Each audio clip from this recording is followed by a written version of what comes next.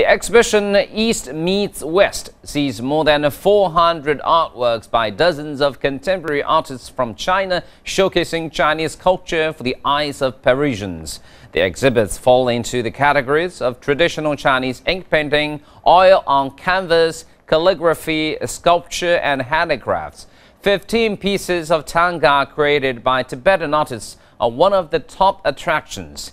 The scrolls depict Buddhist stories and local legends from Tibet, and this is the first time Tangka art has been shown at the Louvre, one of the top art galleries in the world.